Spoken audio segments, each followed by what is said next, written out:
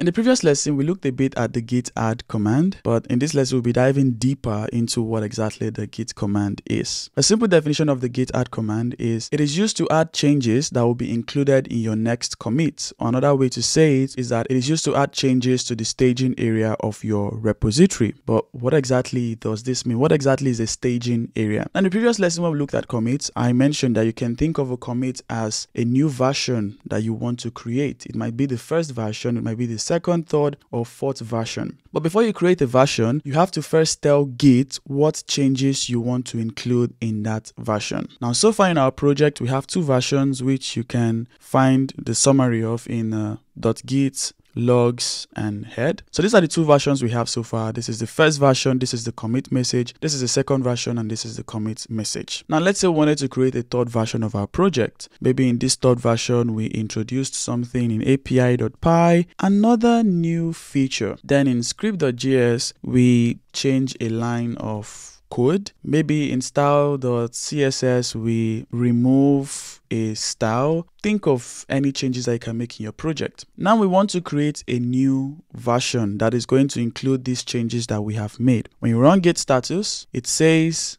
that changes not staged for commit, and then it shows these two changes, api.py and script.js. If you remember, these two files are now tracked, and that is why Git can tell us that these files have been modified. But in the case of style.css, it doesn't tell us modified because it is currently untracked. So Git doesn't know whether it has been modified, whether it has been deleted. It doesn't know anything because it is untracked. Now, when you want to add these new changes to a new version, this is where you use the git add command. And with the git add command, you can either do git add api.py and then you do git add script.js, or you can do git add api.py script.js and any other file that you want to add. Another thing you can do is git add dot. So dot here is going to mean everything in this directory, which means it's going to add the changes you have made in api.py, script.js, style.css, test.java, and this random.test.js. This is what the git add dot would do. So dot is just like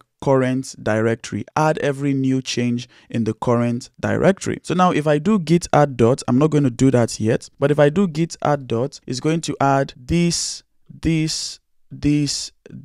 and this to the staging area. But I've been saying staging area a lot, so what exactly is that? Now let's just do git add api.py, script.js, and style.css. We have added these three files to the staging area. I can still do git add something else if I wanted. Now let's do git status. This here is the staging area. The staging area is that area of your repository where you have the changes that you want to include in your next commit, in your next version. And that is why Git says it here that changes to be committed. So now if I should run the git commit command, it is going to include these changes in my commit. Again, this is the staging area. This is where you have staged changes that you want to include in your next commit. These ones here are untracked files. So now if I should run git commit and -m with my message, and let's just say add authentication. This is just an example. Now when I do that, it is going to add these three changes in my new version. Now if I should clear and run git status, you can see the only changes we have in our project so far are test.java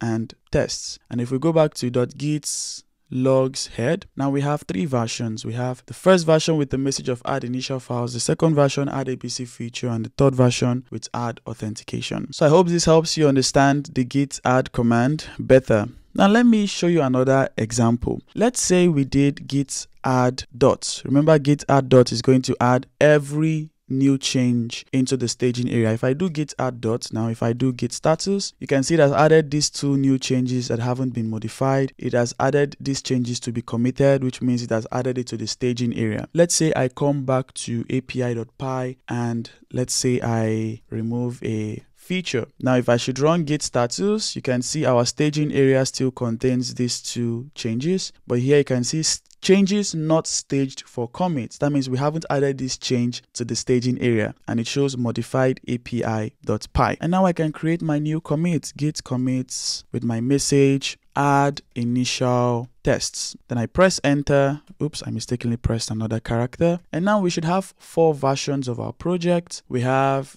this first version, the second version, third version, and the 4th version. And if I should come here now and I run git status, you can see we still have API.py because we didn't include API.py in the staging area. Remember, when you run git commit, it is going to take the changes that you have in your staging area. But because API.py was not included in our staging area, running git commit only took the other files. And now when we run git status, it shows that this change here has not been added to your git history. So that's about it for the git add command. Of course, there are a lot more advanced things you can do with the git add command, but on a fundamental level, this is how you'll be using the git add command together with the git commit command to create new commits or versions of your project.